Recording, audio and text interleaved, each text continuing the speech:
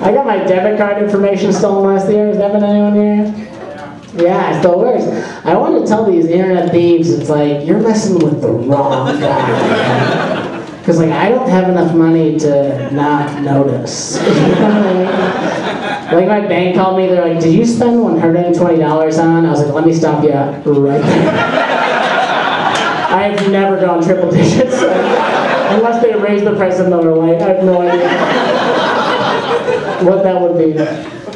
But I had this thought, I got my debit card information stolen, and I was like, you know what? At least in the old days, if someone robbed you, they had to look you in the eye. I had that thought, and then like a week later I got mugged. I was like, no, internet is better. Let's do it that way from now on. I got mugged. This guy. I was walking home. It was like 3 in the morning. This guy punched me in the face, grabbed my phone, and ran away, which was a bummer because I was hoping nobody would do that. So that was a bummer. It was crazy because it was the night of the Mayweather-McGregor boxing match. So I like planned my night around this pay-per-view of 2 guys punch each other in the face, you know? And then on the way home, just got it for free in 3D.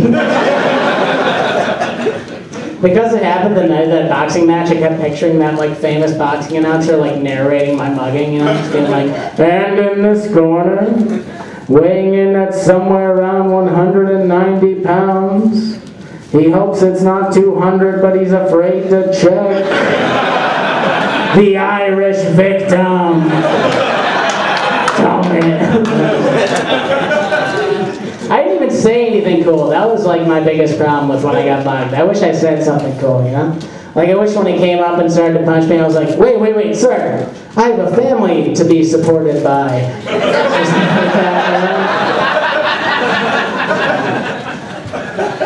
Or if like when he took my phone and started to run, I was like, looks like he switched to Sprint.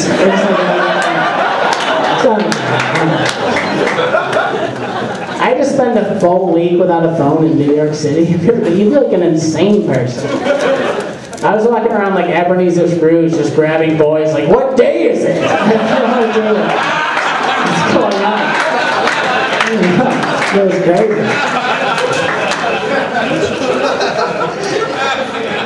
When you get your phone stolen, people say this. They go, well, you know, it's actually better to get your phone stolen than to get your wallet stolen. And those people have never tried to watch porn on a wallet. Can't do it.